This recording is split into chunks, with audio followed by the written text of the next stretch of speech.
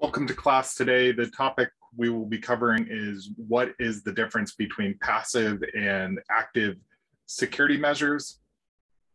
Those of you who are new to the protective services industry, security industry, may not know the difference between passive and active deterrence to crime. And I want you to think about your role for the deterrence of illegal or unwanted activity on the property. Keep in mind that as security officers, you may be asked to look out for rule or code of conduct violations as well as illegal activity. Keep in mind that people who don't wish to abide by code of conduct may not be in violation of the law immediately, but certainly can be trespassed. And if they choose not to leave, they can be tried that way. Now, a passive deterrent to crime. Think about what that means.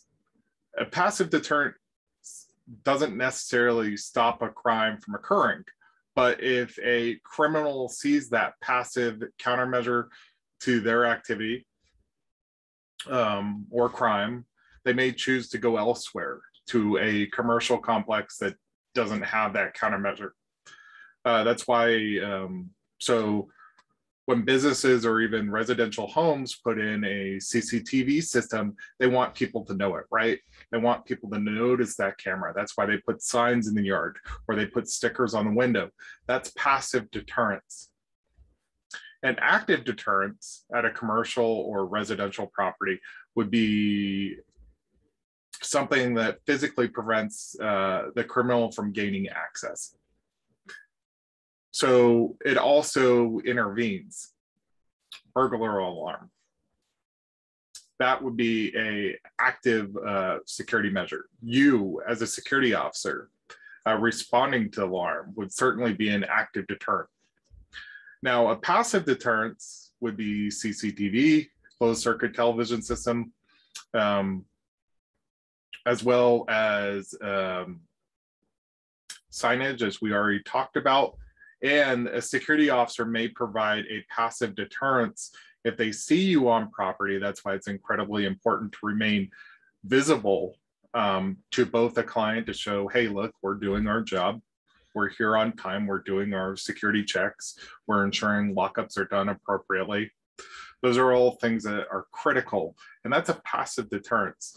You're not actually interacting with the criminal element at that point. But if they see you, they're certainly going to think twice about robbing that property.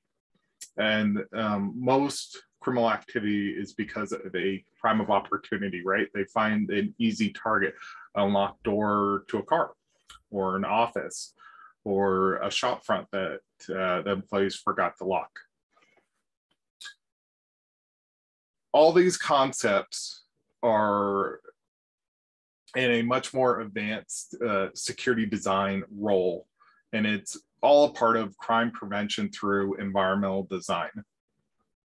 And as you progress from the line level security officer, you may be asked to do security audits or work with an architecture team if you've had further training and talk about lighting plans, camera placement, traffic flow, human traffic flow through the property.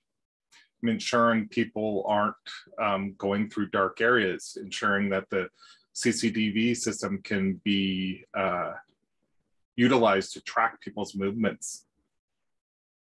Now, obviously, some areas are going to be inevitably no cameras allowed, right? And then those are presumed private spaces such as bathrooms, even fitting rooms. Keep that in mind, particularly what your country or state allows. And that's all more advanced topics. But I'm glad we got the chance to cover what a passive and active security measure is. If you have any questions, leave a comment below. I'll be happy to answer them. Like, share, and subscribe, guys. I'm happy to continue doing these. And as long as we progress this industry, happy to share my knowledge and time.